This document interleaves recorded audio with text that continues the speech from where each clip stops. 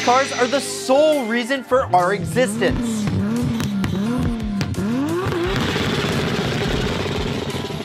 No matter what anybody says, cars are not just another form of transportation to get us from point A to point B. Sure, many cars have their boring models for everyday consumers, but you and I, we are a different breed. And luckily, manufacturers get this. They get that supercar power. So that is why today we will be talking about 5 awesome cars and that honorable mention, baby, that have all evolved, just like me, from a lesser and slower counterpart. And the last one on this list casually sits at 640 horsepower because, you know, why not? Let's go!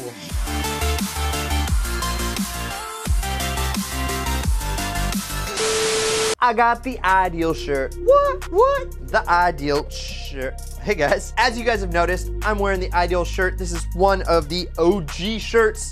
Front and back, what's up? Anyway, we're about to do our first merch drop ever, so stay tuned to the channel. Keep checking in every single day. If you haven't yet, please subscribe, hit that notification bell so you're always on top of it, because we're gonna be letting you guys know real quick about the ideal shirt, baby. All right, enjoy the vid. Starting off this beautiful list today, we have the Mitsubishi Lancer Evo. Historically, Mitsubishi has taken unassuming sedans and turned them into rally car killers.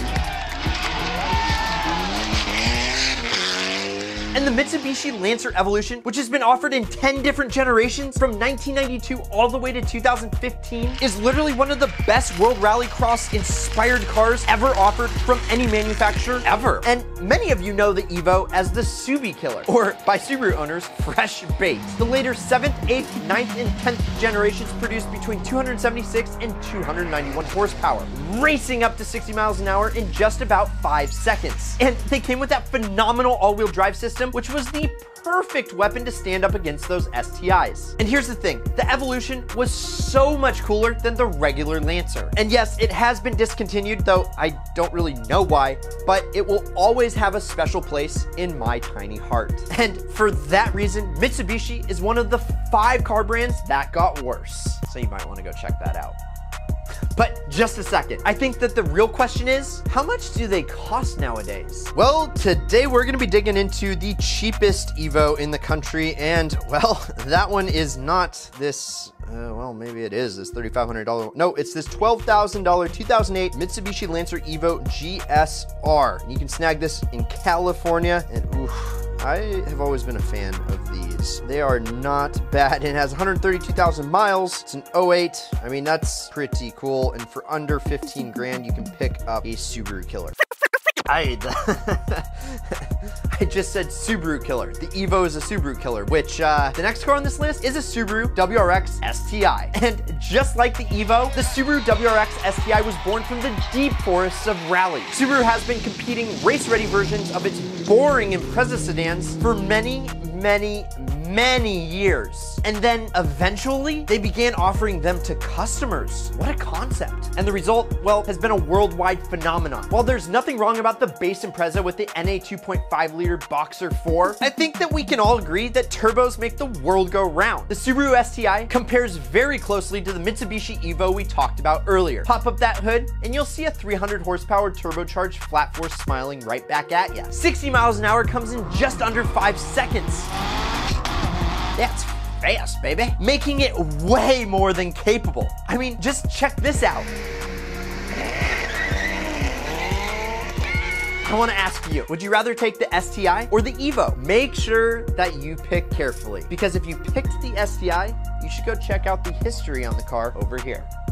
It's a good one. Oh, and before I forget, let's check out how much you can get an STI for. The first few here don't really run. So this is actually the first one here at 10,785 that, I mean, isn't a complete basket case. And well, for under 11 grand, you can get a 2004 Subaru STI. Not a bad looking car. I've always loved these interiors, and the seats actually grip really well. Some of the 04s came without radios, I believe, but overall, I mean, this could be a lot of fun on and off-road. Yeah. I know we've all seen a Dodge Neon at least once or thrice. I couldn't afford a real car because snakes invaded my trailer, so my stepdad gave me his Neon. And besides being cute, it really had nothing really going for it. It just kind of looks like your typical four-door sedan from Chrysler. See, Chrysler, well, they're kind of weird. I mean, they built the Viper and they saw a ton of potential in this little Dodge Neon. And once SRT got their hands on it, they slapped a turbocharger and a few other goodies, and that is how the Dodge Neon SRT4 was made.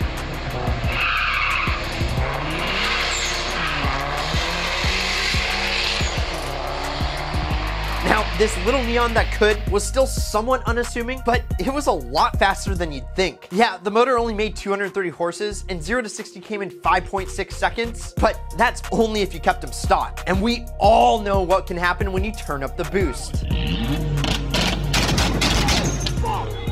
And you know what's wild? Dodge wasn't done just yet because they came out with the race-ready ACR version, which had lower, stiffer suspension and came with more meaty tires to grip the road. And believe it or not, this hopped-up Neon became more or less a track monster. Now, one thing, I think every single one of these has been modified to the moon and back. So if you were to pick one up, how much would it run you? Oh boy, I don't know about you guys, but for under $6,000, you can get a turbocharged 4-cylinder front wheel drive Neon that looks like, I don't know about you guys, but that seems pretty enticing. Yeah, like I said, they're all pretty much beat and modified, but hey, you know what? For under $6,000, I think this thing would be an absolute blast. Fiat rather recently reintroduced themselves to the American market with the Fiat 500, but a little history lesson is in store because about 25 years ago, Fiat, which literally stands for Fix It Again Tony, had these little cars that Americans absolutely hated. And so you know what? Americans stopped buying them, which put Fiat in this really weird predicament because no one was buying their cars, so, well, no cash coming in and they left the market. Fast forward to 2010, and Fiat has the 500, which is a cute car, but nothing special. And so Fiat decided to do something about it, and they came out with the Abarth. And although this turbocharged engine doesn't necessarily make a lot of horsepower, yeah, not a lot of horsepower at all, at only 160 horses, the exhaust note that comes out of these things is legendary.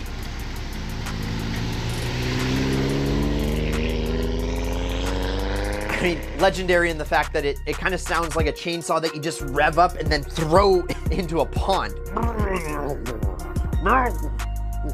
Guess what? Because it's such a little car, 0 to 60 comes in decent 6.9 seconds. I mean, they're zippy, you can definitely hear them coming, and they aren't particularly hard on the eyes. So how much do they go for? Well, we're in a little bit of a situation because a 2012 Abarth is under $6,000, which is just like the SRT4. So which one do you pick up? Do you pick up this little guy, which, I mean, looks fun. At least you can parallel park it quite well. I mean, it also sounds like a chainsaw in a pond, but it doesn't look bad. Or do you pick up an SRT4? I don't know. I think the SRT4 is a winner, but then again, it's an old Chrysler. Anyway, under $6,000 for a 500 Abarth. Now, before we get to easily the fastest car on the list, here is the honorable mention, baby.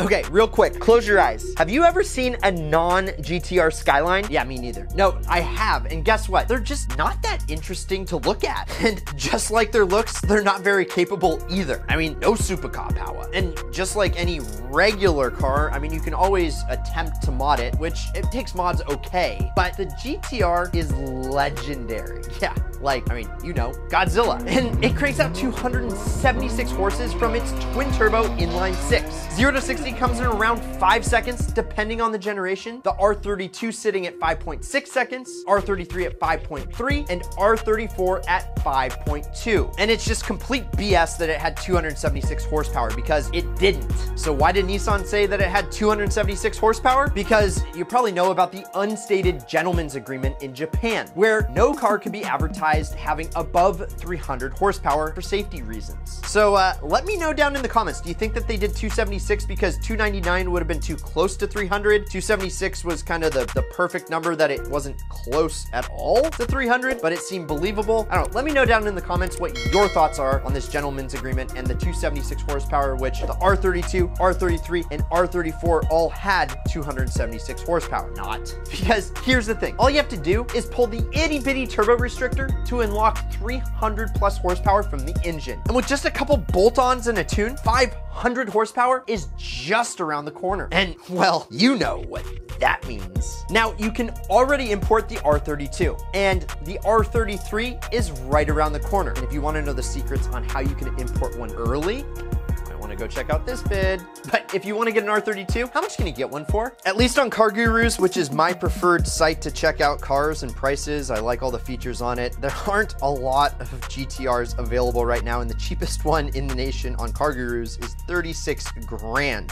And this black one here is not so bad. I dig, I like the wheels, definitely aftermarket, but then again, you know, it's probably done some drifting over in Japan before it came over here and used up all the rubber on the stock one. So there we go, 51,000 miles, 92 Nissan Skyline GTR for under $36,000. I think I'll wait for an R33. With an available 556 horsepower on tap, pumped out by a supercharged V8. Oh, and let's not forget the manual transmission, which that is straight up super car power. And it comes in both a sedan and an optional wagon body style. That is cool. And Cadillac just keeps upping the performance, because for 2019, it now has 640 horsepower. I mean, are burnouts even optional on this thing?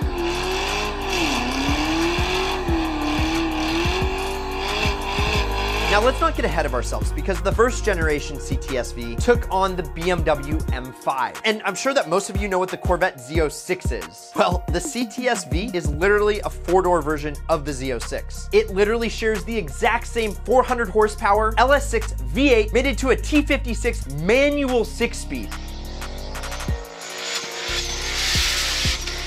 I personally think that this Gen 1 CTSV is uber cool, or even ideal. So how much are you gonna have to pony up to grab one of these? CTSV, baby. Well, for under 11 grand, you can pick up this 2006 CTSV, which, I mean, it's a Cadillac. I mean, there's a couple of small upgrades I would do to it, but luxury, performance, it's a supercharger away from being extremely badass. And since we're on the topic of powerful cars with insane top speeds, check out these 6 cheapest cars that go over 150 miles an hour, or check out what YouTube recommends you watch next. Oh, if you haven't yet, please subscribe, but either way, you can't lose, and as always, keep living that ideal lifestyle.